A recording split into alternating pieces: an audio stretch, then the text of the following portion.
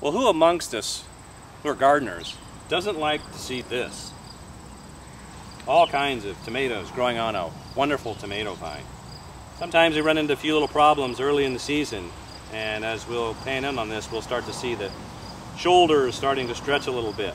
All kinds of little things to see. But realize there are ways to help some of these particular problems. And we at Garden Vigor like to help. My name's Dan Coffin. I'm a certified professional agronomist and owner of Garden Vigor.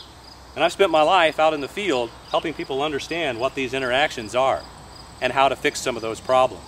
And oftentimes, many of these things are environmental and nutritional in their nature. Understanding how soils and plants work together in that nutritional base will help fix problems like you're seeing here. As we look closer at the problem, you start to see a little bit of edging on the shoulders of these plants. And oftentimes, that's an early sign of things like low calcium, some other problems. Problems such as this could be solved with a product called sul-fo-cal, sul-fo-cal being gypsum or calcium sulfate. When you put extra calcium into that soil system, that plant can pick it up and have plenty of calcium available at a later time. Another problem we see on this particular plant is as we pan in on it, we see the leaves are spotted.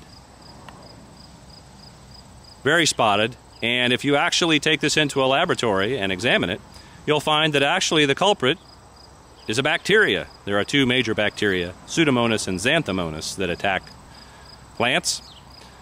Tomato plants especially. There are several other plants that it attacks, but it's a matter of keeping the plants bacterial free.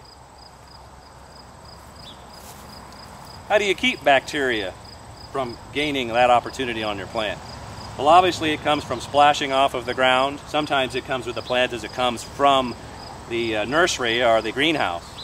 And the objective is really keep it clean from the start. Oftentimes a little bit of chlorine bleach in with our product called Emerald Mist, which has a lot of micronutrients and phosphites to help fight these particular problems.